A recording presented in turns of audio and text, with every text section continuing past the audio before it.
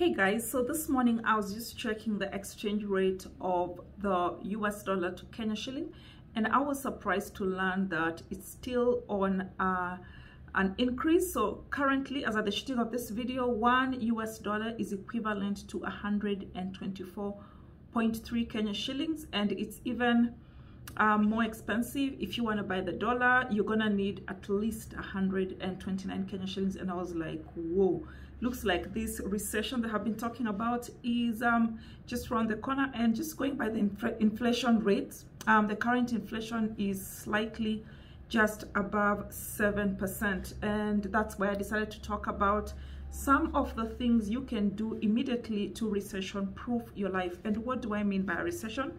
So I quickly went to Oxford Dictionary, and it defines a recession as a period of temporary economic decline during which trade and industrial activity are reduced, generally identified by a fall in GDP in 2 successive quarters. So for example, you can say the country is in the depths of a recession. So the number one thing you want to make sure you do to recession proof your life is to be content. Yeah, be content. Lower your expectations literally to the floor. Don't invent or invest in anything that you cannot afford to lose. Do not buy stuff that you can't buy twice or 3 times. So for example, if you are considering buying a house, you have to think like 50 times before you buy a house off plan, and make sure that this is something that in the event that that house is not built, like your house is not gonna go to the dogs. Think about things like crypto. Yeah, is this something you want to really put your money in, because it's a win or lose situation? Because like with cryptos, people make money mostly by buying cheap and selling high. If it's subscriptions, cancel those subscriptions that are doing you no good. Yeah, so that's one way. Lower your expectations to the floor and embrace poverty. Yeah. Number 2, shun debt like the plague that it is. Guys, I cannot begin to tell you. In fact, you will not believe. So this morning I actually received a message from KCB M-Pesa. Wait for it. This is the message they sent me. Dear customer, you received a message with a loan limit of Kenya shillings 119,000. Your correct loan limit is Kenya shillings 29,750. We regret the concern it may have caused. And here is another message. Guys, you see why I need to buy another phone? Forget, just ignore the phone. This is from M-Shwari. Do you need a boost to take care of school opening expenses like fees and books? M-Shwari has got you covered. Take a loan of up to 32,900 today, and remember to pay back in 30 days to keep growing your loan limit.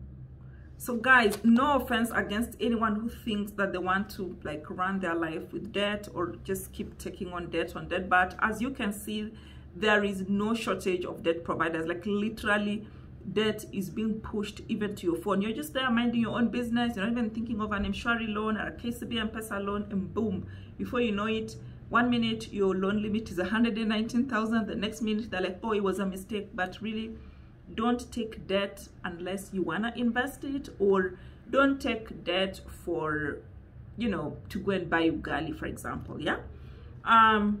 The credit reference bureau is real, and there's a lot of people that now cannot even take proper debts that they want to take for investment because they defaulted on a 200 M-Shwari loan, for example. Yeah.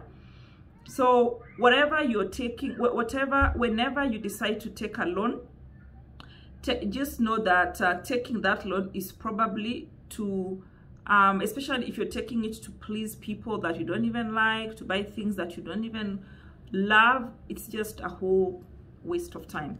Number 3, experiment with the creator economy. What do I mean by creator economy is exactly what I'm doing right now. And I will leave a link in the description box below of a video that I did about how you can get into the creator economy in 2023, some very quick steps of how to go about it.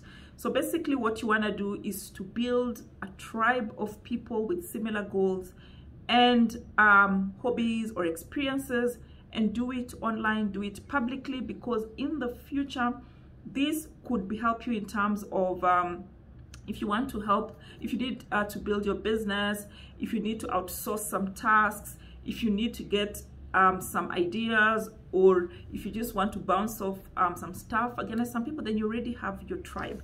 And you could possibly convert it into money. Like if it's a YouTube channel and it's monetized, for example, that is something you can consider. And speaking of monetizing YouTube channels, I actually did a video. I'm gonna link it also as well here, of how much actually YouTube paid me for one of my channels in 2022. You do not want to miss that. And the only reason I share with you is not because I want to brag or anything. It's because your girl wants to inspire you and let you know that there's money to be made on the internet. So in fact, if you have the internet and you have access to the internet, you have access to, which is my point number 3, get an additional income stream, multiple if possible, because 1 is too close to 0, guys.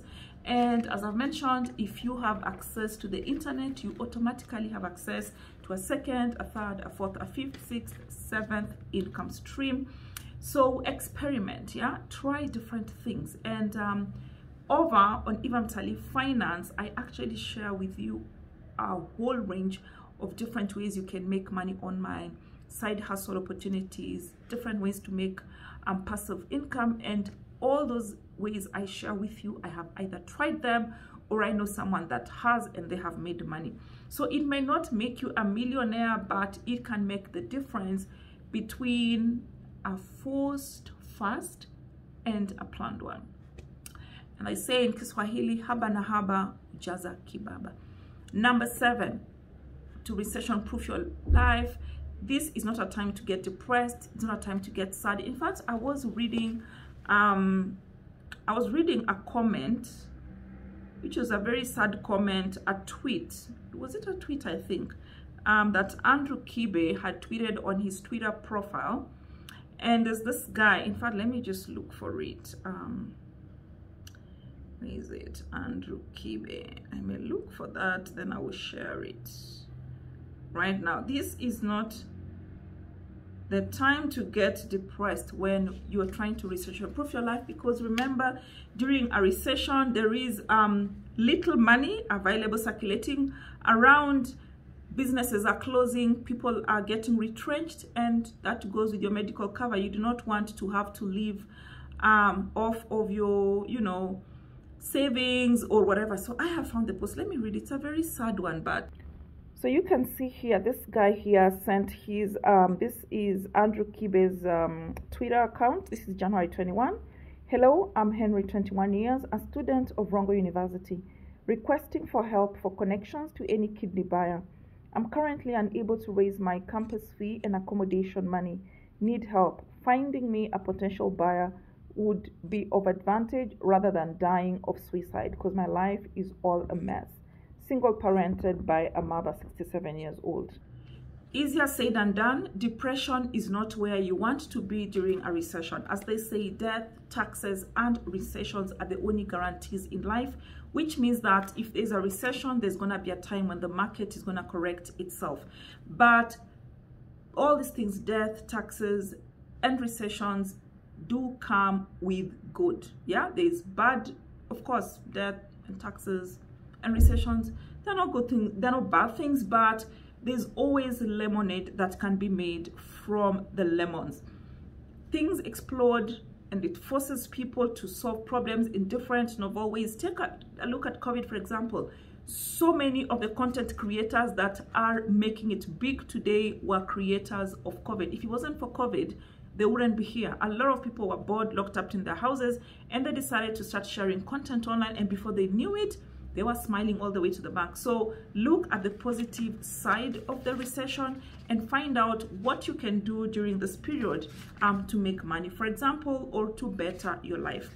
Last but not least is to be realistic, especially with your expectations. So for example, if you are employed, even as you hope for the best, prepare for the worst. You could actually lose your job. If there's anything we can learn from 2022, especially with the tech layoffs, HR is not your friend.